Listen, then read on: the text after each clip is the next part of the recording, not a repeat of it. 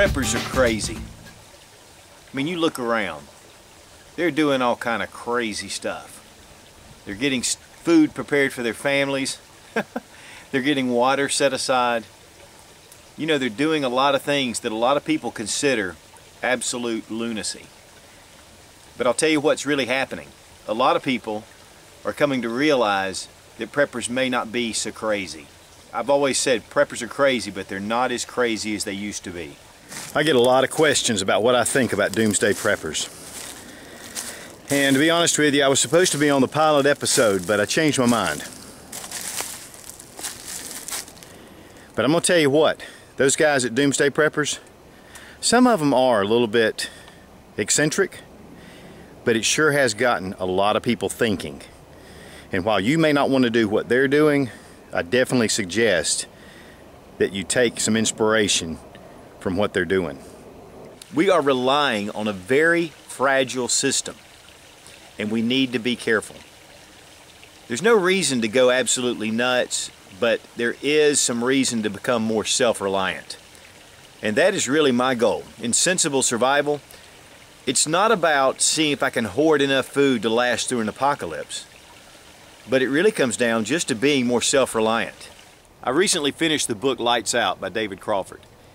And as I was getting to the last few pages, my son sat down beside me on the couch and he said, "Dad," he goes, "what's that book about?" He goes, "Lights Out." He said, "and there's a bulb on the front that's been busted." And I said, "Well, it's about a group of people that the electricity's gone down." And I said, "and they're just trying to survive until they can get the electricity back up." And he said, "Well, what happened? Does the world blow up?" And I got tickled at him. But, you know, I really thought that's the way a lot of people feel. That if electricity goes out, if the water supply is cut off, if medical supplies are no longer, that all of mankind is going to perish. But I'm going to tell you guys, we've lived for thousands of years without electricity. And until really recently in recorded human history is the only time we've ever had all these conveniences. We can live without electricity. We can live without all the modern conveniences. But the problem is we have forgotten our roots. And I think it's really important to get back to growing your own food, to harvesting your own water, and to living closer to the land, and remembering where we came from. Guys, this is a very fragile society that we live in, and we need to be prepared in case there is a disruption. You know, we're being told that fresh water is getting less and less plentiful, and we need to be careful. And I'll tell you what, the federal government's coming in and they're cordoning off a lot of this to restrict it from private use. You know, when you watch the news and it talks more and more about salmonella, about E. coli, and all these things, that a lot of this stuff is coming in with our food sources. Of course, our food sources are coming from other countries. Less and less food is coming from the U.S. That means we're becoming more and more dependent on other countries.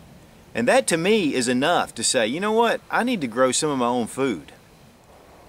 There's a dog in the background right off our property. That dog barks and barks. And I really tried to find a spot where I couldn't get that in the video, but honestly, I don't care how much property you have, I don't care where you live. You're not too far away from the touch of man.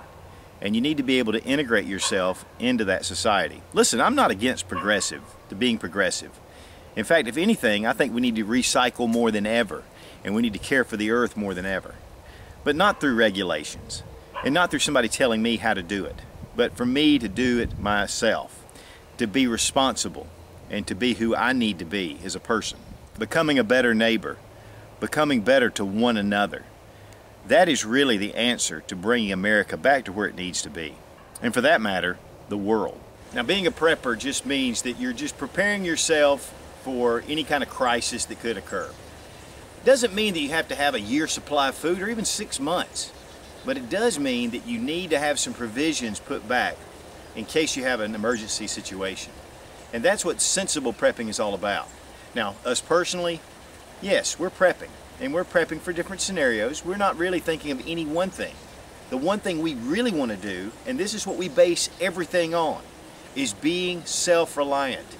Independent thinking and rugged individualism. There's nothing crazy about that. As I've always said, the people that are overinsured, that insure everything under the sun, are the same people that are saying that preppers are nuts. Listen, I just choose to be self-insured in certain areas. So maybe you think preppers are crazy, and maybe we are, but we're not near as crazy as those who trust in the system that we have around us. With what's going on in the world, with just terrorism, what's going on in Wall Street, what's going on in Washington, what's going on around the world, natural disasters, everything else. Man, if you're not at least putting back a little emergency food, I don't know what to tell you. Now, while there are those that are out there that are prepping, there are so many more that are out there not preparing. And because of that, your provisions, your food, your water, and the safety of your family is at risk. And you need to be ready to defend your hard work and your families. In a crisis situation, there will be a lot of desperate people out there. And while we want to help as much as we can, there's only so much that you can do. And once that line is crossed, you've got to be willing and ready to defend yourself and your families. Last night our dogs were just barking like crazy, and as I went outside I could hear a big cat somewhere down in the woods. And so really that's what I'm doing today. I'm kind of looking around.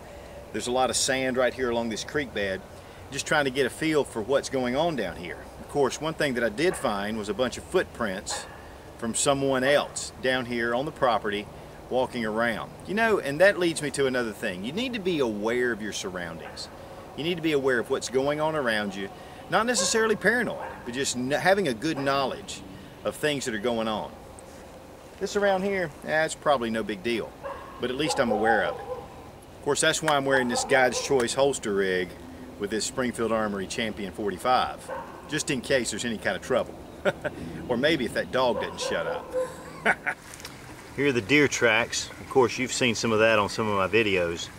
We have a lot of deer around here, and of course that would bring in some predators. Found this down here at the creek bed. I'm not really sure what this track is. It's a little bit too wide for a dog track, plus there are no nail prints in it. But pretty good size. Yeah, but here's more of what I'm concerned with. These aren't my shoes. Another question I get a lot is, well, Don, you know, if things go bad, we know where to come. I'm gonna tell you what, I'll help you some. But I'm not taking food out of my children's mouths to feed someone who knew it was coming and refused to do anything about it. That's what I told my family just a few weeks ago. And guess what? Now they're putting back food, water, doing a few things they need to do. You need to do the same.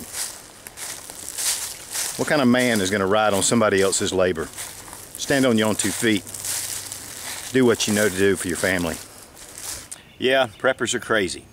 They're crazy about freedom, they're crazy about liberty, they're crazy about self-reliance and about protecting themselves and their families and preparing for any kind of crisis situation.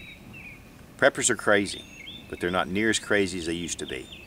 So all this video has to do with at least getting you to think. Just think about where you are, think about how dependent you are. And if you are, you need to be a man and you need to take responsibility. Or you need to be a woman that's willing to take the responsibility for her family and do the right thing. And that is to put a few things back for a rainy day. And if you don't believe me, ask the guys right now in Alabama, in Tennessee, and some of those areas that have just gotten hit by tornadoes. And as always, thanks for watching. Please subscribe for more fun gun reviews and sensible survival. God bless America. Long live the Republic.